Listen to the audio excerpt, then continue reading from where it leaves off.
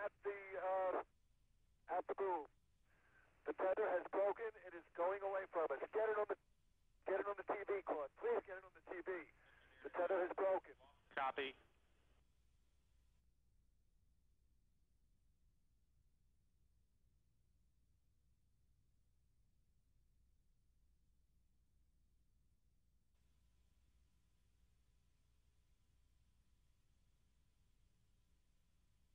Trying to photograph it floating away from us.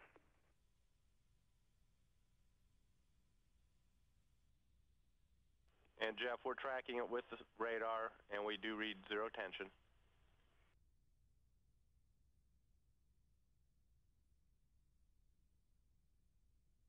Okay, Dave. Looks like all the tether is outside of the boom and well away from the orbiter. We've got some tether inside the boom. Maybe it looks like about 8 or 10 meters. So it broke inside the boom, it seems. We've got the brake on. And we don't see any tether movement. It's just laying inside the boom. Copy all, Andy. And stand by. Okay, Andy, and we want to completely verify you have a visual on the satellite and the tether is moving away from the shuttle. I'd like some words on that. Okay, well, we had a visual on the satellite up until we got into darkness here. We'll go ahead and try to pick it back up. But at the time that we had it, all the tether was heading up towards the satellite and was well away from us. Copy. Dave, it looks like we still have a radar lock, so we could keep that for a little bit, unless you guys are tracking it better than we are. We have an image. Okay, and what you're seeing now, we were using the 350. And confirm you are seeing the picture? Affirmative, Jeff. Good image. Okay, this is taken through the EOS 350 millimeter lens. We were photographing the shape of the tether, and you can see it just starting to go slack now. Unfortunately, in all the excitement, somebody bumped the camera, and we lost it. Okay, and that's the view that we had of it as it was drifting away, and we got it for a minute or so before sunset. Yes, sir. Well, those are some tether dynamics we did not want to see. Well, we have demonstrated that you can generate a lot of electricity with tether, and unfortunately, we've also demonstrated that you can use tethers to launch a satellite into a much higher orbit. And Fido concurs, that was one of our objectives. Two of our objectives, at least. In fact, we can see it picked up about an 80 foot per second boost. Without using any propellant.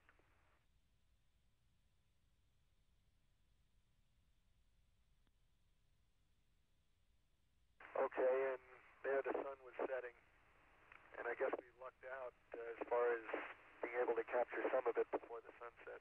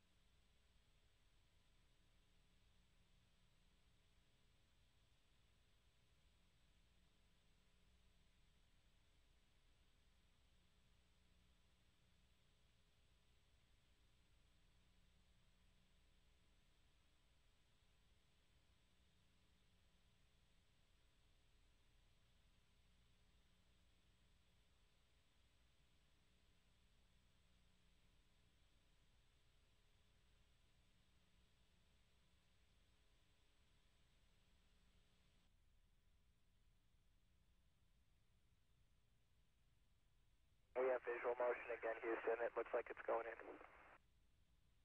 Copy, Scott. Thank you.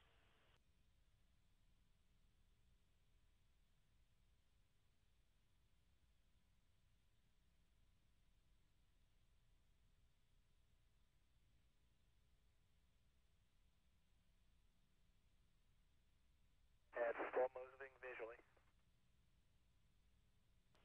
Roger, we see it.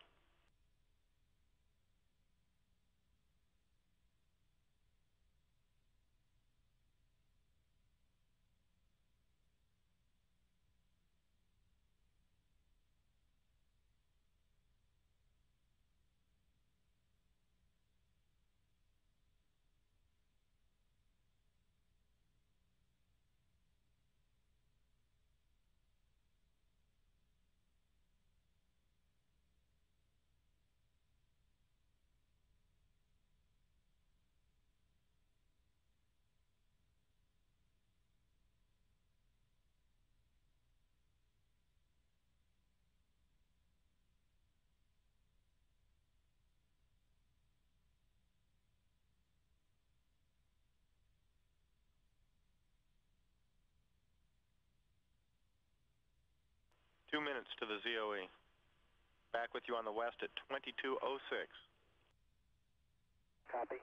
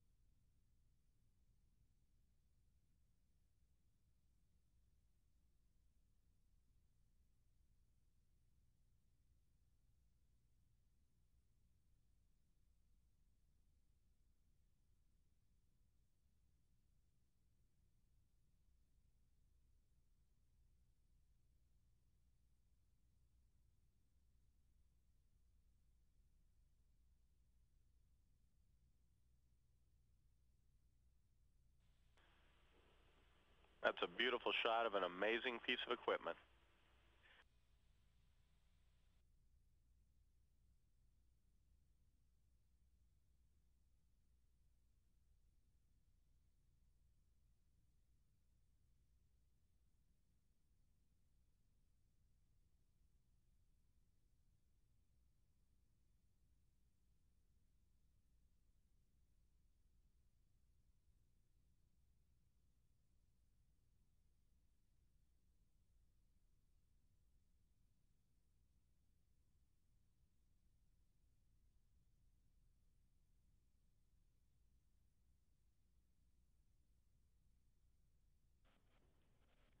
Commander Amy Whitty from WH&T TV. I'm going to play the devil's advocate here. How would you answer critics who say $443 million is a lot to lose and space research should be curbed? How would you respond to that?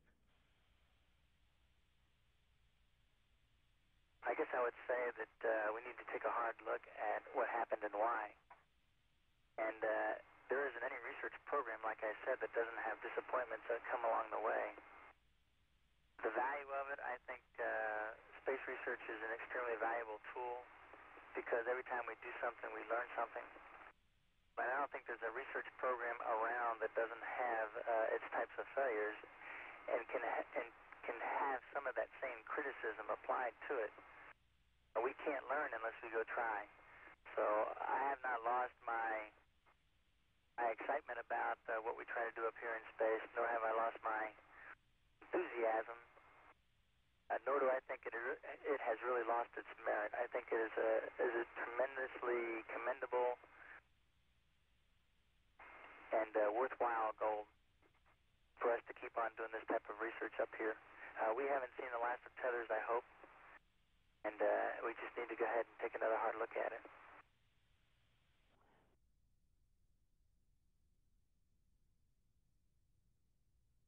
This is Marcia Dunn of the Associated Press for Dr. Hoffman.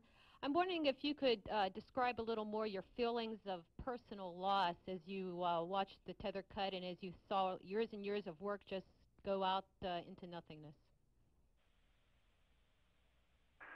Well, that's a very poetic way of putting it because a lot of things were disappearing there. We all did have a lot of hopes. We got about halfway there in terms of being able to deploy the satellite and to just whet people's appetite for the incredible scientific investigations that could be covered. The scientists have lost a lot, and I deeply feel for them, and we were really looking forward to demonstrating that we could actually retrieve a satellite from 20 kilometers, which of course is something that has never been done, and we've put an incredible amount of work into that. And those of us here will probably never get a chance to do that. But in terms of personal feelings, it's really, really important. I think we've all been trying to say this, is that when you're working hard to try to develop new ideas, new science, new technology, you have setbacks. You know, how many things did Thomas Edison try before he finally found filament to make an electric light bulb? And I want to think back to STS-76 when we obviously also had a disappointment. And one question was asked to us about, you know, what the purpose is, why we should keep doing this. And at that time, what I did was to take out something that we brought on board, and that is a copy of a book by Arthur Clarke, The Fountains of Paradise. And this is a book where he describes a very futuristic view of an application of tethers where someday there may be a tether system that would lead to a space elevator going from Earth all the way up to geosynchronous orbit. Tethers have a potential to revolutionize a lot of the ways we operate in space. Nobody said it's going to be easy.